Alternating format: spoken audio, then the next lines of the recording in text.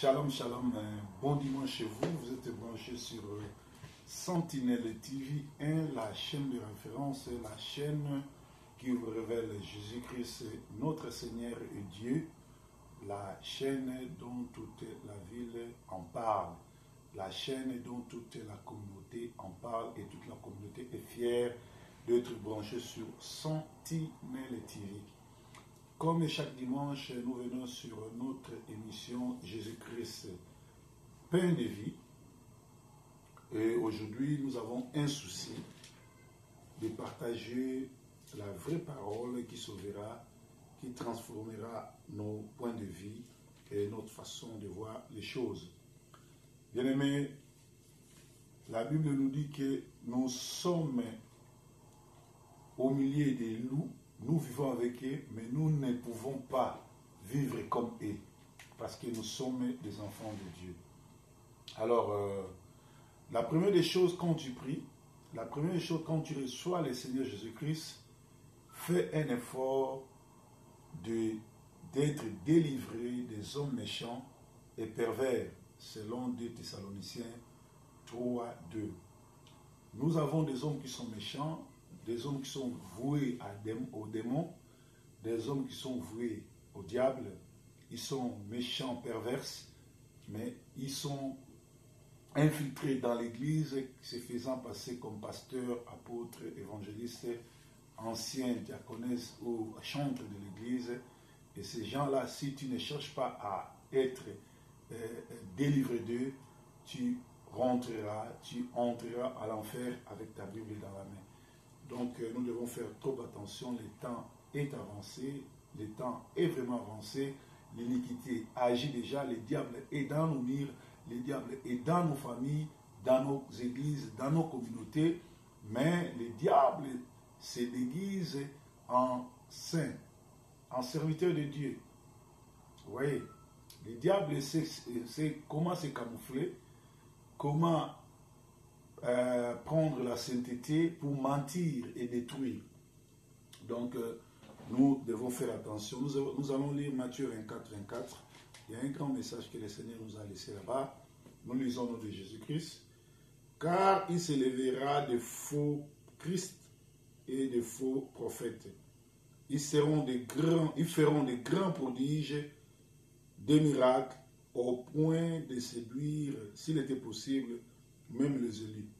Voici, je vous l'ai annoncé d'avance. Si donc on vous dit, voici, il est dans le désert, n'y allez pas. Voici, il est dans les champs, ne le croyez pas.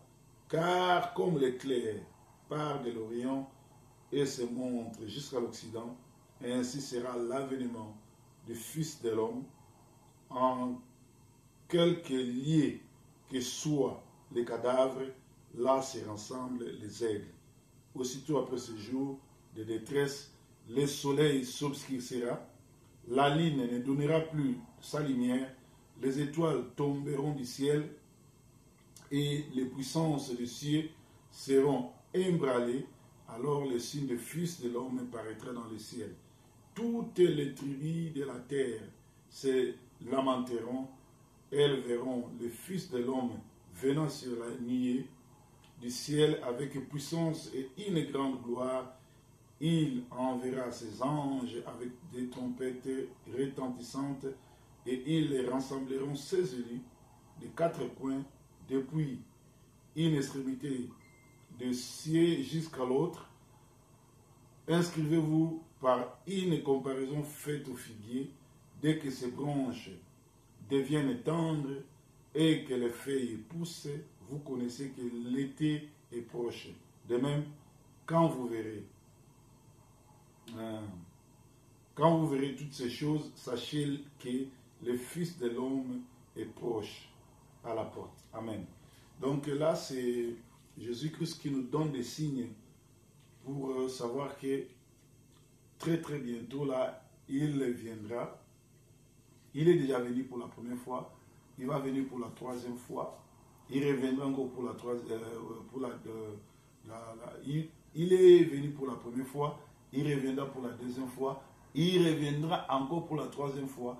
Mais cette fois-là, ça sera en esprit, les gens ne sauront pas comprendre. C'est-à-dire, la deuxième fois, ça sera un rendez-vous au ciel.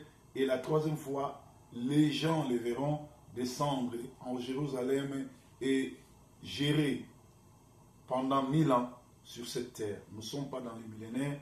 Je parle de signes des temps de la fin. Je parle de le temps que nous sommes en train de vivre. Car il dit, il s'élèvera des faux Christ. Ici, on parle de Christ au pluriel. Christ en singulier, c'est le Seigneur Jésus-Christ, le Créateur de l'univers. Quand on utilise les mots Christ, les noms Christ en pluriel, cela veut dire qu'on est en train de critiquer les dénominations, de critiquer le faux Christ, c'est-à-dire de faux pasteurs, de faux évangélistes, de faux prophètes qui viendront pour vous faire du mal. D'ailleurs, la Bible est claire, elle dit ceci, il s'élèvera de faux prophètes, il s'élèvera de faux prophètes, de faux Christ et de faux prophètes. Ils feront de grands miracles, des prodiges, au point de séduire, s'il était possible, même les élus. C'est-à-dire, les faux prophètes, les faux Christ qui arrivent, il a la capacité de faire des prodiges et des miracles. Il fera tellement de miracles qu'il pourra même séduire les saints, les élus. Nous sommes au 21e siècle où nous vivons sur l'Internet, nous voyons des hommes marcher sur les eaux comme Jésus l'a fait. Marcher sur l'eau, personne ne peut le faire. C'est le Christ l'a fait, mais aujourd'hui, ils imitent. Nous avons des vidéos où nous voyons des gens marcher sur les eaux. Nous avons des vidéos, des photos où on voit Jésus apparaître au ciel. Nous avons des vidéos où il y a des gens qui témoignent qui sont morts, 3 jours après ils sont revenus à la vie. Nous avons des vidéos où des gens qui étaient malades, atteints du cancer, du sida, ont été guéris par des hommes. Et des miracles comme ça font que des gens qui sont élus mais qui n'ont pas l'esprit, qui ne sont pas forts spirituellement, suivent à l'aveuglette tous ces gens-là. Chez nous, moi je suis de la République démocratique du Congo, nous avons même des pasteurs qui sont experts de faire sortir les crapauds, les lézards, les serpents dans les ventres des femmes ou des gens qui sont envoûtés. Et ils traînent des foules, des milliers de foules. C'est-à-dire, nous devons faire trop attention, car les signes que le Seigneur nous a laissés pour savoir que nous sommes au temps de la fin est entre nous. Et nous les vivons, et peut-être que nous ne faisons pas attention que ce sont les avertissements que le Seigneur nous avait laissés. Cela ne veut pas dire que parce qu'un tel fait des miracles, parce qu'un tel marche sur les eaux, parce qu'un tel peut prier et aller au ciel, il est le Dieu. La Bible dit encore, continue à nous dire ceci. Il dit, aussitôt après ce jour de détresse, le soleil s'obscurcira, la lune ne donnera plus la lumière, les étoiles tomberont du ciel et les puissances du ciel seront ébranlées. Nous voyons le soleil s'obscurcir, ça c'est ce que vous appelez l'éclipse.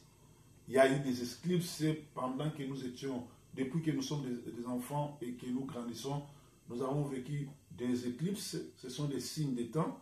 La lune ne donne plus de lumière, les étoiles tomberont du ciel, nous avons des courants d'eau, de vent qui casse tout sur sa route, qui tue, qui emporte.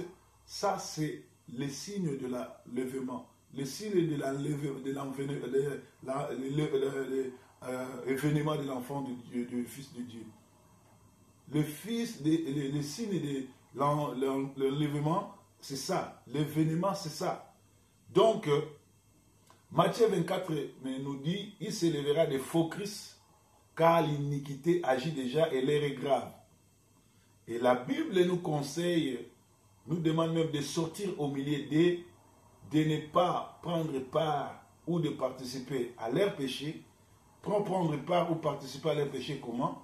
Quand tu soutiens un pasteur sataniste par ton offrande, par ta présence, par toutes sortes de soutiens, tu es complice comme lui. Quand tu lui laisses ta tête pour qu'il t'impose les mains, tu es condamnable que lui aussi.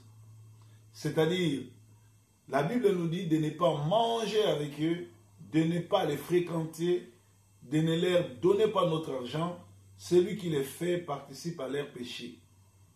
Et la Bible dit, nous devons sortir au milieu d'eux, parce que ce sont des Nicodèmes, des gens qui manipulent les autres et dominent sur le peuple. Alors, la porte qui mène au paradis est trop étroite, mais la porte qui mène à l'enfer est vaste et beaucoup prennent cette route. Et dans Matthieu 7, 21 à 22, on nous explique sur les miracles et l'attitude de Jésus par rapport au faisait des miracles. La Bible est claire. Ceux qui se disent, ceux qui me disent, Seigneur, Seigneur, n'entreront pas tous dans le royaume des cieux, mais celui-là, c'est qui fait la volonté de mon Père, qui est dans le ciel. Plusieurs me diront en ce jour-là, Seigneur, Seigneur, n'avons-nous pas prophétisé sur ton nom? N'avons-nous pas prophétisé par ton nom? N'avons-nous pas chassé les démons par ton nom? N'avons-nous pas fait beaucoup de miracles par ton nom? Alors je leur dirai ouvertement, je ne vous ai jamais connu, retirez-vous de moi, vous êtes vous qui commettez l'iniquité. Vous voyez, le Seigneur est clair, même au dernier jour, il y a des gens qui vont revendiquer qu'ils ont prophétisé par le nom du Seigneur, qu'ils ont fait des prodiges, des miracles par le nom du Seigneur, mais Jésus dit, il va les chasser parce qu'ils ont utilisé le nom de Dieu, mais en dessous, il y avait les guégués, il y avait les fétiches, il y avait la franc-maçon, il y avait toutes sortes de trucs sataniques et maçonniques. Alors, la Bible est claire que ceux qui se disent Seigneur, Seigneur, n'entreront pas tous au paradis, mais seulement ceux qui font la volonté de son Père. Qu'est-ce que la volonté de Dieu? La volonté de Dieu, c'est de recevoir Jésus-Christ comme Seigneur et Sauveur, le seul nom qui libère, qui bénit. C'est d'abandonner les péchés, de te repentir, de se repentir, d'aimer son prochain. Quand tu aimes ton prochain, tu ne vas pas voler, tu ne vas pas tuer, tu ne vas pas mentir, tu ne vas pas donner un faux testament ou un faux témoignage, tu ne vas pas calomnier quelqu'un, tu ne vas pas faire du mal. C'est ça l'amour du prochain et mettre la parole de Dieu en exergue. Nous avons des gens qui ont des Bibles, nous avons déjà chaque dimanche ils sont dans l'église, mais en dedans d'eux ce sont des loups raviseurs, des loups qui viennent pour raviser les gens, qui viennent pour détruire, qui viennent pour voler. Alors vous savez aujourd'hui, les gens ont pris la Bible pour détruire des familles, les gens ont pris la Bible pour mentir, pour tuer, pour se faire de l'argent. La Bible et le nom de Jésus, c'est une très grande commerce qui se porte très bien, que ce soit en Europe et que ce soit en Afrique. Donc nous devons faire trop attention parce que Jésus-Christ est là et il va venir et plusieurs me diront en ce jour-là, nous avons prophétisé en ton nom, chassé les démons par ton nom, n'avons-nous pas fait des miracles par ton nom? Alors Jésus leur dira, retirez-vous de moi, je ne vous ai jamais connu. Donc il y a des gens qui prophétisent et font des miracles, mais Jésus ne les connaît pas. D'où viennent cette onction? Si les gens font des miracles, guérissent, font des prodiges au nom de Jésus, mais Jésus ne les connaît pas, d'où vient cette onction? Alors, nous allons maintenant recourir à l'Acte des Apôtres, où nous voyons Simon le magicien vient avec de l'argent pour acheter l'onction. Aujourd'hui, dans les églises, nous pouvons lire 2 Thessaloniciens 2, 7 à 9. Nous sommes des temples. Jésus n'habite plus les maisons bâties, construites par les hommes. Il dit, c'est lui qui détruit son temple, lui aussi le détruira. Si tu détruis le temple de Dieu qui est ton corps, Jésus va aussi te détruire. Alors tu vas détruire le temple ou le corps de Jésus comment? Quand tu commences à suer le temple de Jésus, le corps que Jésus t'a donné, au lieu de le glorifier, de le louer, de l'adorer, toi, tu fais de ce corps-là une habitation du diable, tu te saoules, tu fais la fornication, les débauches, tu appliques des médicaments ou tu prends de la drogue. Ça dit tu es en train de détruire le temple de Christ. Seigneur Jésus-Christ dit, lui aussi va te détruire. Il va te détruire comment? Il va t'envoyer à l'enfer, là où il y a les feux éternels. Jésus a passé 3 ans à expliquer ces choses aux pharisiens. Luc 11, 1 à 42, vous allez voir ça. Il dit, malheur à vous les pharisiens, vous payez la dîme et manquez l'amour. Matthieu 23, 13, il dit, malheur à vous, scribes et pharisiens, parce que vous fermez aux hommes les royaumes des cieux, vous n'y entrez pas vous-même. Et vous ne laissez pas entrer ceux qui veulent entrer. Bien-aimés, soyez délivrés des méchants, car ils sont décidés à ne pas y entrer au paradis, mais ils ne veulent pas aussi vous laisser entrer. Aujourd'hui, nous avons des églises qui, pour être baptisées, c'est aller toucher la photo de Branham. Il y a d'autres, pour que tu sois baptisé, il faut que tu les fasses sous les drapeaux. Il y a d'autres même qui le font au nom du pasteur. Or, nous savons que Jésus-Christ nous a dit, pour recevoir le Seigneur Jésus-Christ, pour avoir le salut, il faut accepter Jésus-Christ comme Seigneur et Sauveur. Mais pourquoi aujourd'hui, il y a des dénominations, il y a des pasteurs, il y a des églises qui font autre chemin que suivre la parole de Dieu? Alors, vous devez savoir que les scribes et les pharisiens sont morts. Ils ne sont plus vivants. Mais aujourd'hui, nous avons leurs ancêtres, c'est-à-dire leurs arrière-petits-fils qui ont l'esprit des pharisiens, qui se font maintenant appeler pasteurs, apôtres, prophètes, diacres, anciens, bishops, archibishops, papes, généraux, colonels, machin. Ils ont le même esprit de leurs aïeux, de leurs grands-parents, arrière-grands-parents, que Jésus appelait pharisiens et sadducéens. Et maintenant, ils sont des pharisiens, des sadducéens du 21e siècle. Nous devons faire trop attention, nous devons être délivrés de pharisiens et de sadducéens du 21e siècle, qui sont dans vos églises, qui parlent vos langages, qui parlent vos dialectes, qui sont dans vos communautés, qui sont dans vos familles, et vous ne savez pas parce que vous n'avez pas l'œil spirituel, et vous n'avez pas l'oreille spirituelle, vous n'avez pas l'entendement spirituel, vous n'avez pas l'Esprit de Dieu.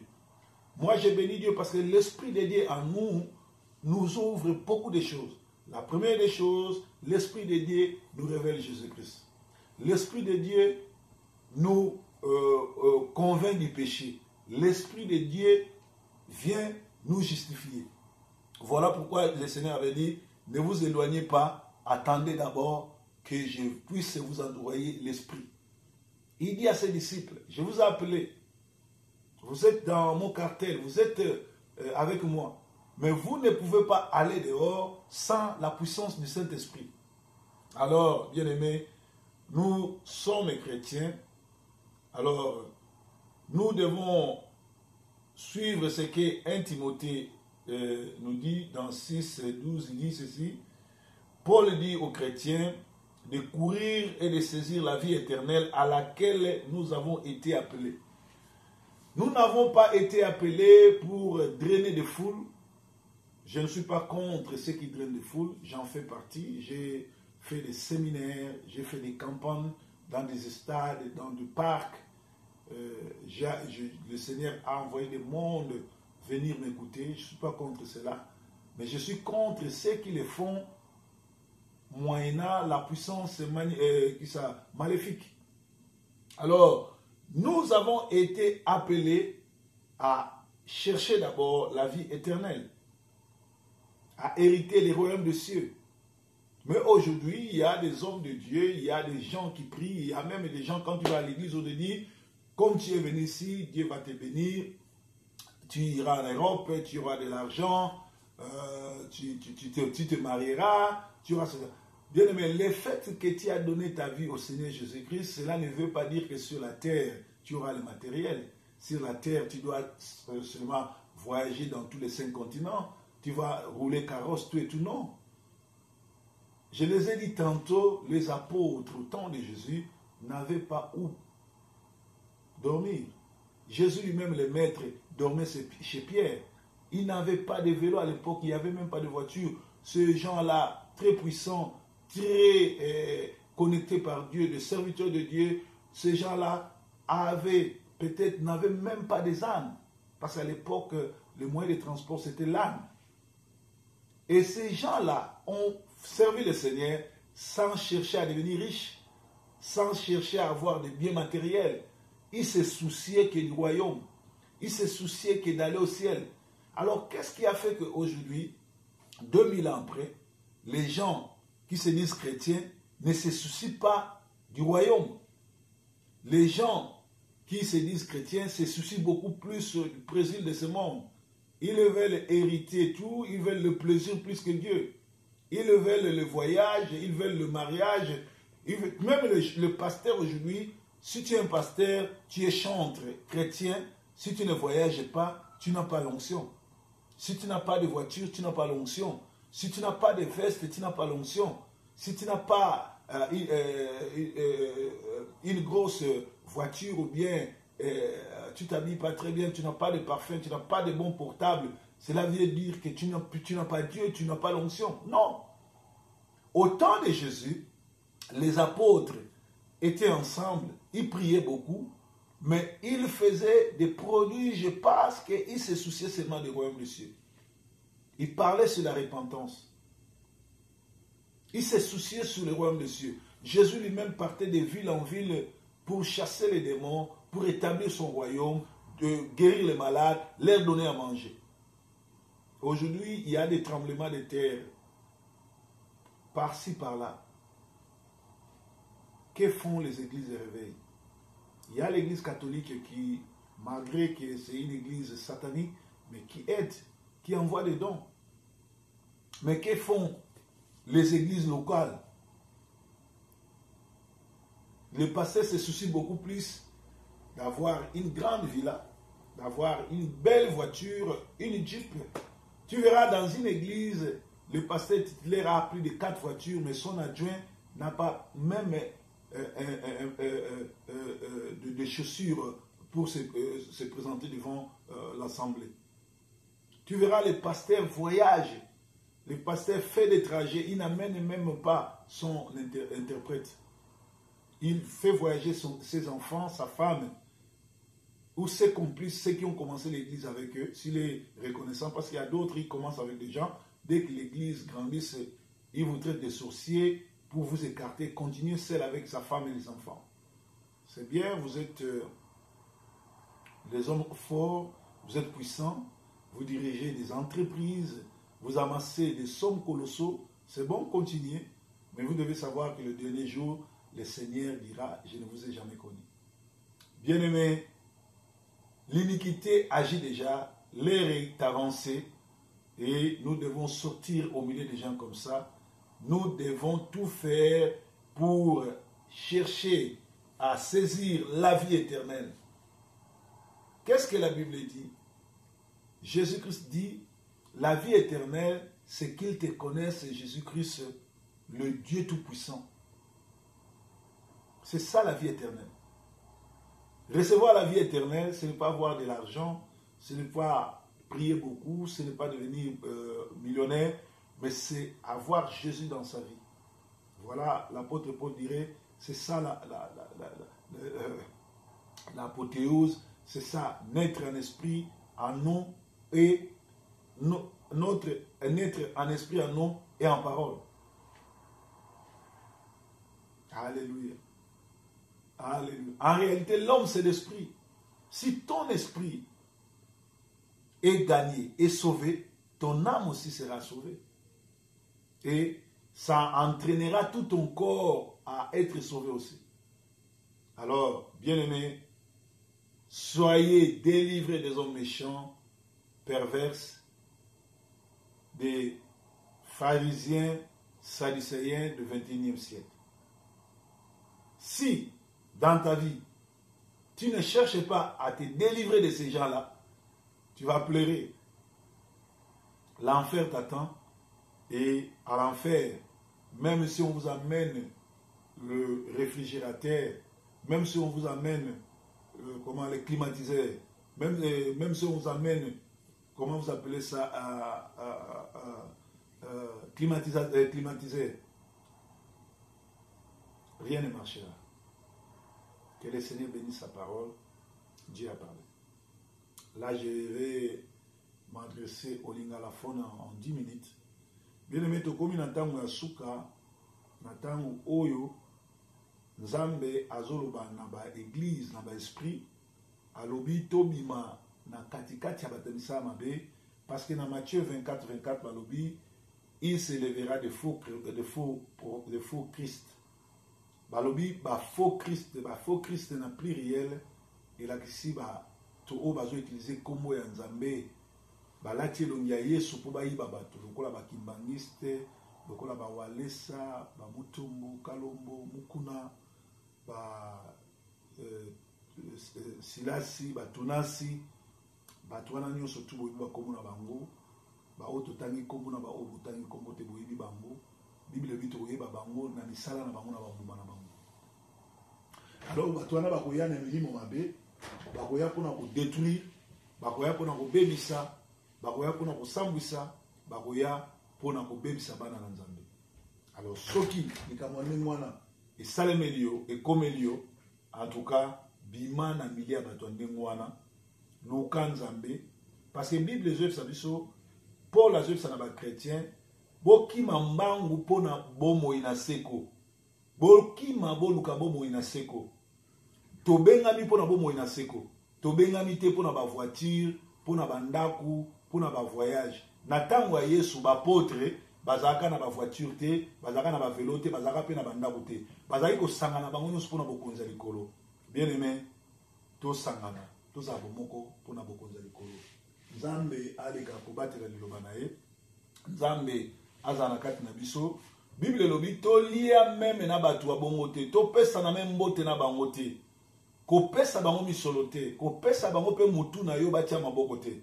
Na tango nyonso tu ozo kene l'église ya mutu oyo aza soloka, ozo pesa ye mutu, ozo pesa ye maboko, ozo pesa ye misolo, ozo participer na masumu na ye.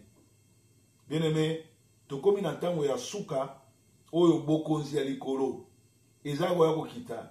Yesu alobi boye, alobi ba oyo bazo sala ba miracle, ba oyo bazo bengana ba demo, bazo bimisa miselekete, bazo bimisa magodo, bazo bimisa banyoka na kombo na ngai, mukola suka na koloba na yebi bango te. Me nga na kotambola kana ba oyo bazo sala volonté ya tata na nga. Volonté ya tata na Yesu eza koyamba Yesu kola Nzambe kolinga moninga na yo, koteya sango malamu, ko sauver baninga, ko visiter ba bola, ko visiter ba veuve, ba orphelin, ba opprimé. Boni na bato baza ko sambela, mais na quartier na bango, na communauté na bango, basi bakufela mibali, bana bakufela baboti, baza ko zanga lipa pe mai, bato wana bazo tala bango te. Boni na bato balobi bayebi Nzambe, mais elateli na bango, ko bakisa na basuki, ko tia ba maquillage, ko tia biloko nyonso oyo ezali bongo milimo na Jezabel kati na église, ezali kati na bango. Bien aimé, liloba na Nzambe lobi porte oyo ememaka na lola ezali moke bato balinga yango te, mais porte oyo ememaka na perdiction eza monene bato ebele bakei. nazana mawa ko yebisa bino ke bato ebele bazosambela lelo baza na nzambe te nzambe pa yebi bango te mais bazali bongo na kati na lifelo nzambe tata atouché moko na moko ayoki liloba oyo apesa bomoi na ye liboso na nzambe nzambe aleka na kobatela bongo tobondeli kolo totondi yo tokumisi yo mpona liloba na yo kende kotouche baoyo nyonso baza séduit par des faux prophètes par des faux miracles par des fausses prédications pe fausses témoignages puissance ya Saint-Esprit eke de kotouche bato wana babima kati na binzambi babima kati na bagroupiskile wana balanda bokonzi na yo mpo mokolo na suka tokutana na lola tobondeli bongo na kombo na Yesu Kristo. Merci Seigneur Jésus-Christ. Bon dimanche.